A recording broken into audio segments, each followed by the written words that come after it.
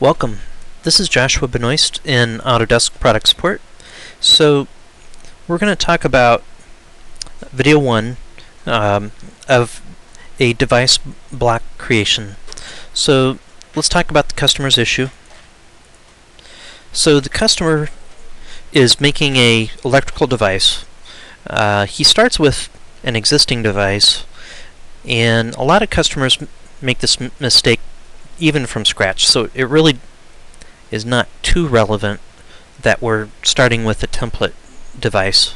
But ultimately, after they've created the device, for some reason, when they insert the device off the tool palette, it's bigger.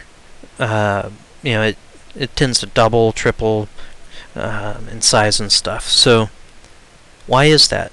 Well, there's a trick to it. Actually, it's not much of a trick. This is how you need to create all your blocks that you intend to scale with the annotative scale. It doesn't matter if it's a block, an MV part, a device. If it's a symbol that you want to scale with the annotative scale, you need to build it using this method.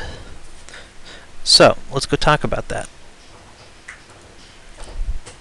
So I've got some devices here that the customer has given me, and we may use these, we may not, but let's just throw in a device off a tool palette.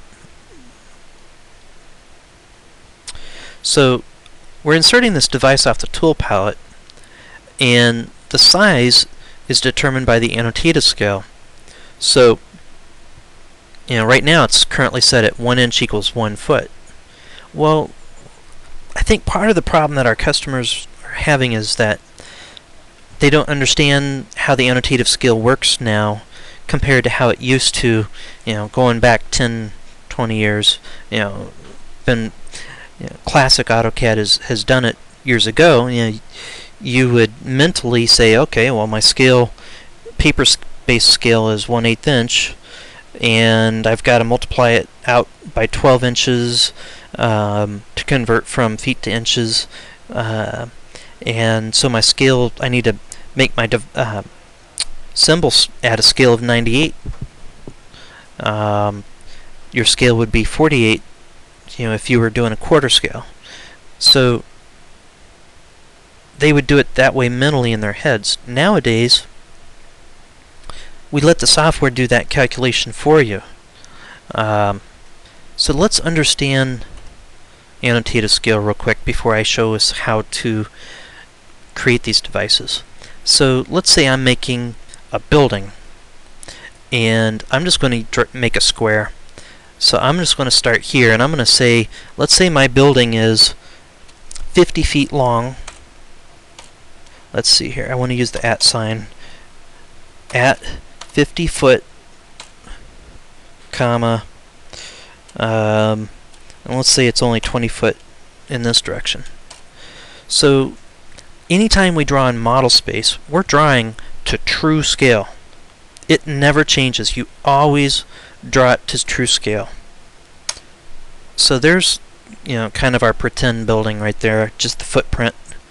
I'm going to zoom to the extents here. In fact, I may even just get rid of these devices down there. Alright, so here's our building drawn to true scale in model space. It's not drawn to this scale. If I measure the length of one of these sides, I can see we're going to need multiple videos here, so we're running out of time. Let's measure the length of one of those sides. It's going to say 50 foot.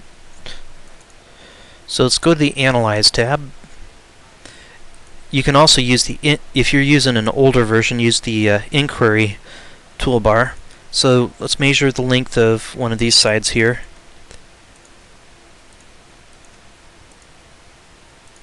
It says 50 foot. Okay, so that's true scale. Now let's switch to paper space. And I'm going to double click out here. I'm going to get rid of that by hitting delete. We've got to resize this paper space border, and I want the scale of this, it's 1 foot to 1 foot.